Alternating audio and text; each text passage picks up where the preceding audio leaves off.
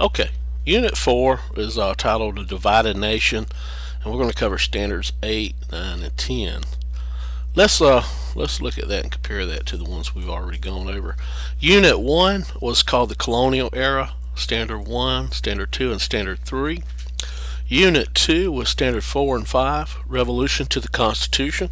Unit 3 was Standard 6 and Standard 7, Creating a New Nation. And now we're on Unit 4, Standard 8, Standard 9, and Standard 10, A Divided Nation. In Standard 8, we're going to talk about events leading to the Civil War. Standard 9, we're going to talk about just a few events leading to it in the beginning, then the election of Abraham Lincoln and the Civil War itself, the battles and the leaders.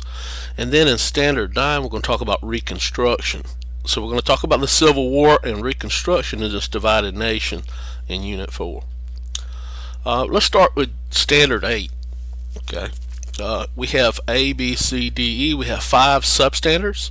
And we have to tie all these in with this up here to look at what are the North-South divisions, or what sectionalism, what events caused our country to rip apart, pretty much. Alright, so the classroom is about language of the standards. It's about focusing on these standards, so that's what we're doing. Let's look at Standard 8.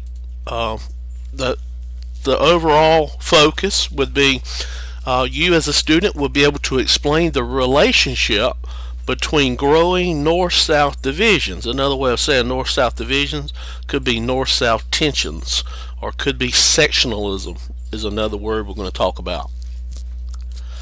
And westward expansion. So we need to talk about North-South divisions or tensions or sectionalism, and then we need to talk about westward expansion, and then we need to tie these two together and look at the relationship between them. So that's what we're going to do in 8. Alright, so let's see. This growing North-South divisions, when we talk about it, I want to stress and emphasize, really and truly it's equivalent to saying this word sectionalism.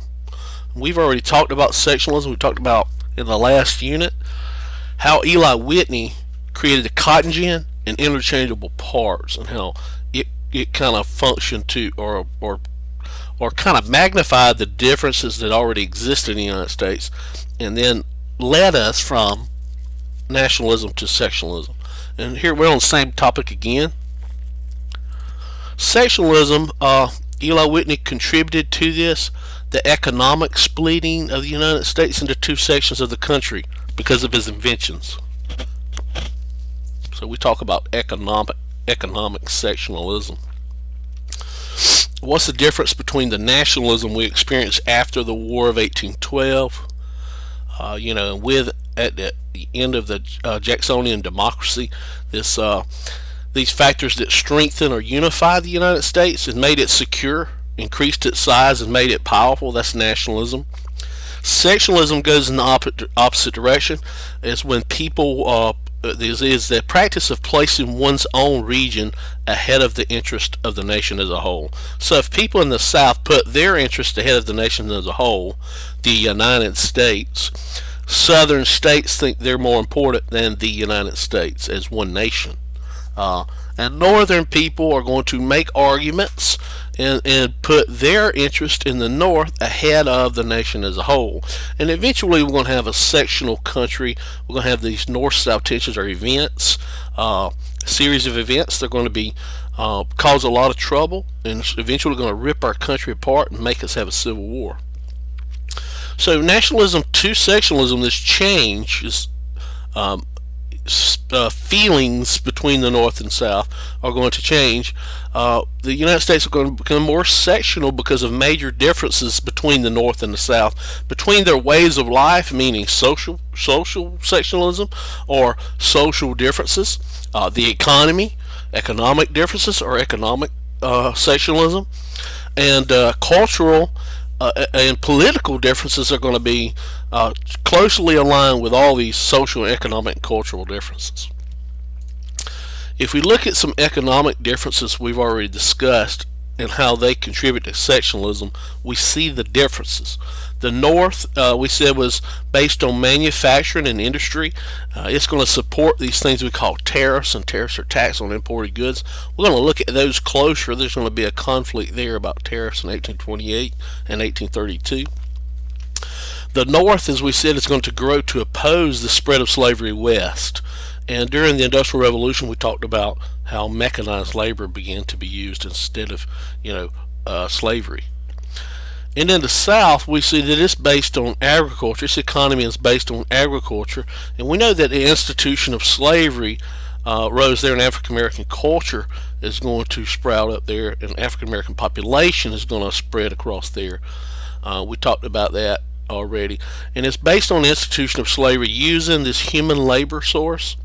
And they're going to oppose these tariffs or tax on imported goods, and they're going to support the spread of slavery westward. So these differences are going to create these feelings of sectionalism. Northerners opposing the Southerners, and Southerners opposing the Northerners. So we see differences that the North's economy is based on manufacturing, South is on agriculture. North uses free labor, South uses slave labor. The North opposed slavery, South wants to protect slavery. And then the North wants to stop the spread of slavery. The South wants to spread slavery and ensure that it goes westward as we move westward, manifest destiny. And these differences are going to cause this sectionalism, or these north-south tensions that are going to rip our country apart and cause a civil war. So that's what we're talking about here. And here's a picture of the growth of cotton in the South, how that spreads out, and why slave labor was so important to them. Alright, so let's look at this. We just looked at these north-south divisions that are coming, and let's talk about westward expansion real quick. The country is going to experience some territorial growth with these new acquisitions of territory that we talked about in Unit 3, and this sectionalism together are going to be coupled, and that's what we're talking about, this relationship here. Manifest destiny was this idea that God wanted us to own all land from the Atlantic Ocean all the way to the Pacific Ocean, the entire continent. That God was on our side. He wanted us to own that. And that is manifest destiny. In middle school, you might have heard from sea to shining sea or something like that, But here is a representation. I think we talked about this picture in the last unit. We talked about manifest destiny. But our movement west, we believe, was ordained by God.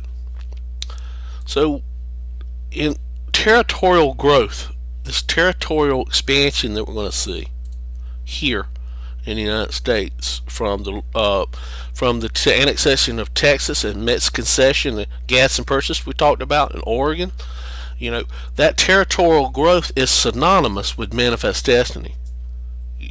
We could say that these are similar in respects. When I think about manifest destiny, I think about territorial growth and this idea that God wanted us to have all this land, and that's what the term means. So this relationship between these north-south divisions and this idea of westward expansion coupled together are going to cause a lot of problems. One of the biggest questions that's going to be very divisive is, will slavery spread westward? When we move past here into this area, we already, some of that has already been answered in the north, and we'll talk about that in a minute. But as we move westward as a country, and as people populate these areas and they become states, will slavery be allowed to spread out that way? That's the biggest question. The north says no, the south says yes. Big arguments, big sectional tensions, or north-south divisions. Nat Turner is one of the people we're supposed to talk about in 8A, explain how slavery became a significant issue in American politics. So we want to talk about that. And then it says, include the slave rebellion of Nat Turner and the rise of abolitionism, William Lloyd Garrison, Frederick Douglass, and the Grimke sisters. Let's turn our attention to how slavery became a significant issue in American politics, and then we'll turn our attention to Nat Turner and how he's going to stir things up. Okay. And let's look at this element sheet. Abolitionist movement or abolitionism is going to be political and social interactions as a thing, and abolition or beliefs and ideas as well. You could put it in there. Nat Turner is about slavery and conflict. North-South tensions, so you could put abolition over here too with Nat Turner. North-South tensions, sectionalism and conflict between the North and South. William Lloyd Garrison, Frederick Douglass, and the Grimke sisters, all ideas and beliefs about reform. All of these will be abolitionist. Okay. So let's talk about how did slavery become a significant issue in American politics. You know, we can go far back on that. We can talk about the settlement of these colonies when the colonists originally came. You know, some people would argue that, you know, the South was more interested in making a profit and was more willing to adopt human bondage. Now, the North come for religious reasons, and eventually we're going to see that they're going to say that human bondage and slavery is a sin, and God doesn't like it, it's ugly. Although there were some slaves in the North, so you know we have to take this in consideration. This is a good argument. This could say, you know, this is why it's going to become eventually. And, you know, I think of it as a development of the United States over time is how slavery becomes an issue.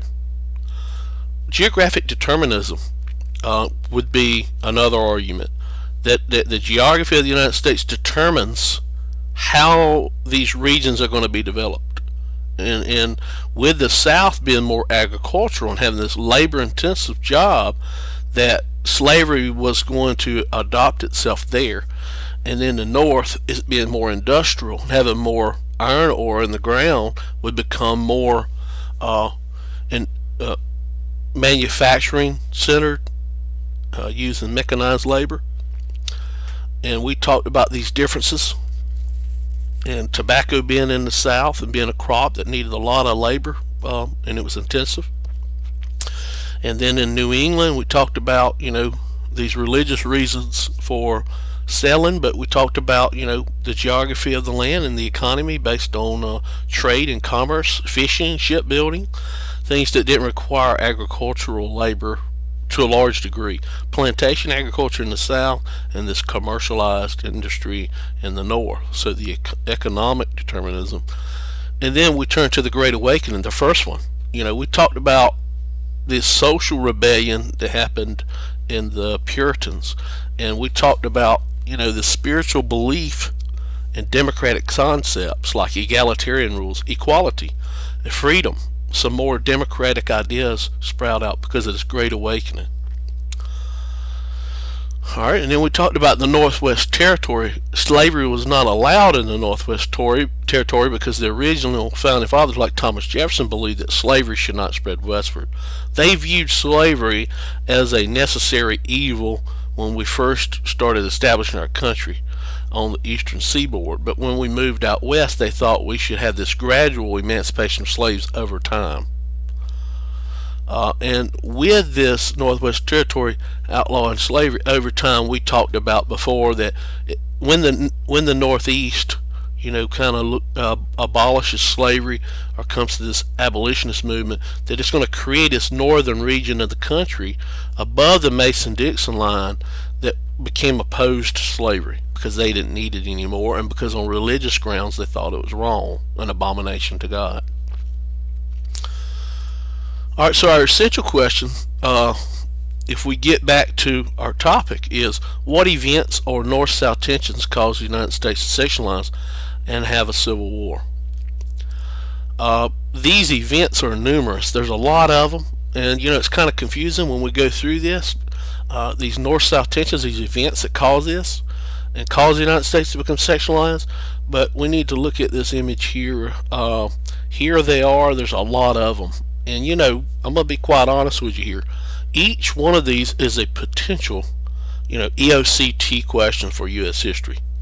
The Nat Turner Revolt, Abolitionist Movement, Missouri Compromise, Nullification Crisis, the Wilmot Proviso, Compromise of 1850, Kansas-Nebraska Act, Dred Scott Decision, John Brown's Raid, Election of 1860, and and all these are going to be these divisive issues that are north-south tensions that's going to push us toward this civil war and rip our country apart under sectionalism.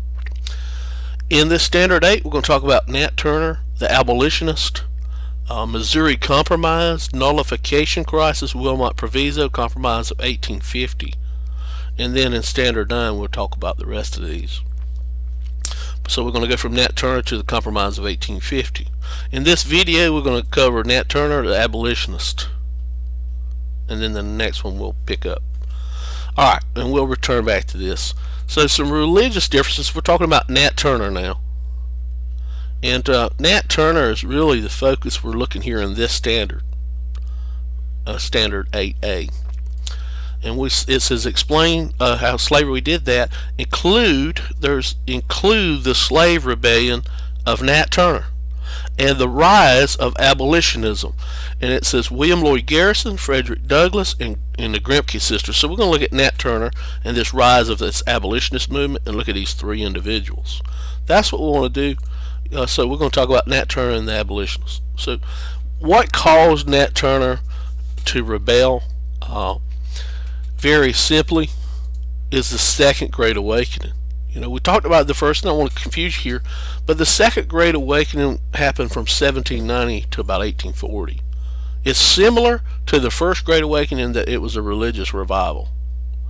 And that a lot of evangelism, a lot of preachers going around from place to place, you know, with this emotional, heartfelt appeal to religion of the heart that we talked about, and they were trying to convert people to change their sinful ways and turn to God. Alright, in the Second Great Awakening, they encouraged participating in social causes to change American life. In other words, the social cause would be abolition. In other words, slavery. Slavery's ugly, God hates it, let's get rid of it, and let's participate and become active in getting rid of it. Participants understood that reform was a part of God's plan. In other words, God called them to change things, to reform things. And these individuals are going to dedicate their lives themselves to purifying the world. And in this case, Nat Turner is going to become a part of this and want to end slavery. So here's Nat Turner. He was a minister, a preacher. So he was in the faith. He was reading the Bible and understanding it. And he was talking to his people, other African Americans, and preaching to them. And he preached that slavery is morally wrong. God didn't like it. And he's going to lead slaves and arm them with weapons, plowshares, whatever, swords, and he's going to lead them in a rebellion and try to get their freedom in Southampton County, Virginia in 1831. Southampton County, Virginia. He's going to kill 55 to 65 white people. That is Nat Turner's rebellion. Here's a portrait of Nat Turner in the woods preaching to some of the other slaves about, you know, his plan. And they went about killing, you know, women and men, their masters, but also women and children too. You know, they killed a lot of children, and 55 to 60 people. I don't know how many of those were children, but a lot of violent stuff happened during this. Okay. Now, a lawyer around this area, around Richmond, Virginia, I believe, around Southampton County, Virginia, his name was Thomas H. Gray, went and met with Nat Turner after he was caught and was waiting trial, and he interviewed him, and he wrote a pamphlet or book called The Confessions of Nat Turner, the leader of the Nat Turner Rebellion. And in this book, he reveals that Nat Turner confessed that God had delivered him to lead his people out of slavery, and he considered himself the Black Moses. So his job, according to God, was to lead his people out of slavery, and that was a connection to Moses and the leading of the Israelites out of Egypt. There's a lot of preaching in the Bible about that. And then he admitted to what he did was ordained by God and justified. And in this book, Nat Turner's Confession, this is in the first part of it. This is a quote from Nat Turner. I heard a loud noise in the heavens, and the Spirit instantly appeared to me and said that the serpent was loosened, and Christ had laid down the yoke he had borne for the sins of men, and that I should take it on and fight against the serpent, meaning the devil. For the time was fast approaching when the first should be last, and the last should be first. So Nat Turner was definitely an abolitionist along with these other three people we're going to talk about. And he wants to end slavery, so we can consider him an abolitionist, although he is a violent abolitionist. He kills 55 to 60 people, including women and children. So that was his intentions, was to end slavery, and he's wrapped up in the Second Great Awakening and spurred by this religious beliefs. In the response to Nat Turner's rebellion, Southerners, 200 slaves are going to be rounded up and killed by these white mobs and vigilante groups, small militias, and Turner is going to be held for trial and hanged from a tree right outside the courtroom. And then laws are going to be passed keeping blacks from worshiping in churches and preaching to one another without white masters being present. So things become stricter in the South, the rules. But the overall national consequence was in the media and the newspapers. People were talking about the Turner Revolt. And Southerners and Northerners looked at the event differently. Northerners, a bunch of abolitionists, are people that are going to be strengthen their abolitionist cause, were alarmed and ignited by the desire of Nat Turner to free the slaves on moral and religious grounds. So they're going to push their abolitionist movement a little bit further and become more impassioned by it. And they see Nat Turner as a hero of the cause. Southerners are going to be horrified at the idea of an all-out slave revolt killing all the white people in the South. And their lives were threatened, but also their economic fortunes. Their economy was based on Southern slavery. So this Nat Turner issue is going to contribute to these north-south tensions that's going to rip the country apart. This factionalist ideas and spirit, this opposing one another on regional grounds, north versus the south. There's going to be arguments over the morality of the ownerships of slaves, and then sectionalism over the slavery issue. So we're going to see that the North argues that slavery is morally wrong, should be abolished, and Nat Turner is a hero. Southerners are going to turn the idea about having slaves. The first generation said it was a necessary evil. These new Southerners, once they're under attack, are going to turn to racial stereotypes and in the strengthening of what we call racism, and that they argue that slaves were ignorant and violent and childlike and can't take care of themselves, and Southerners would take care of them in a patriarchal manner because it was their moral obligation to do so. God wanted them to take care of these children, and Nat Turner should be hanged for his insurrection. That's how Southerners felt about it. Alright, so our Standard 8A says include the slave rebellion of Nat Turner and the rise of the abolitionist movement, or abolitionism, William Lloyd Garrison, Frederick Douglass, and Grimke sisters. Alright, so we've covered Nat Turner. Now we're on the abolitionist as events leading to the Civil War. Rise of abolitionism. Let's talk about the meaning of abolitionism. The definition of an abolitionist is a person who wishes to put an end to or eliminate slavery immediately. An abolitionist movement is an organized effort by a group of people to end slavery. What are the characteristics? Are stop slavery, put an end to slavery, do away with slavery, eliminate slavery, get rid of slavery. You know, any type of words you want to use, slavery must end. An example of abolitionist is William Lloyd Garrison, a white abolitionist leader and publisher of The Liberator. And then another example is Frederick Douglass, a former slave and publisher of the North Star. These are examples of abolitionists. Non-examples would basically be masters on the plantations who own slaves. You know, their objective is to enslave, to bind, to yoke, to shackle forever and ever. So they're not interested in abolitionism. Alright, so Frederick Douglass here was a former slave who escaped up north in Underground Railroad and he uses the North Star to find his way northward. He becomes a famous abolitionist and a spokesperson and advocate for the abolitionist movement. And he becomes he owns this newspaper that's dedicated to abolition movement or abolitionism. And his newspaper is called the North Star. He titles it the North Star. And the good way to remember that is, he stole himself out of slavery, and he uses North Star to go northward as a map to head north on the Underground Railroad. William Lloyd Garrison was a white abolitionist. He's the publisher of a newspaper that he called the Liberator. And to liberate means to free. And that's what the purpose of his newspaper was, as abolitionist against slavery and for the immediate ending of slavery in the United States. And then two other abolitionists are the Grimke sisters, Sarah and Angelina. We talked about these women were also involved in the women's suffrage movement. A lot of women are involved in this abolitionist movement.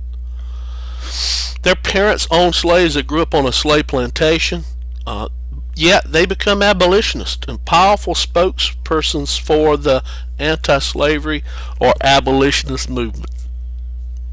Okay, so what we're going to get from this is that Nat Turner was an abolitionist, yet he was a violent one. These three are not violent, yet Nat Turner was. Now, if we look at comparison and contrast and look how they're similar, Nat Turner is an African-American slave minister. Frederick Douglass is an African-American who stole himself out of slavery. So there's a difference here, but they're both African-American men who were abolitionists. If we look at William Lloyd Garrison and Grimke sisters, they're both white. All three of those are white, excuse me. William Lloyd Garrison was a white man opposed to slavery and abolitionist. The Grimke sisters were women who were abolitionists who opposed slavery, and they grew up on southern plantations. So similarities and differences, or compare and contrast, are very important to understand. Alright. So have we met our objective? Have we covered 8A is our question. So have we explained slavery, how it became a significant issue in American politics, and have we talked about the slave rebellion of Nat Turner and the rise of abolitionism, William Lloyd Garrison, Frederick Douglass, and Grimke sisters? I think we have. Good luck on the test.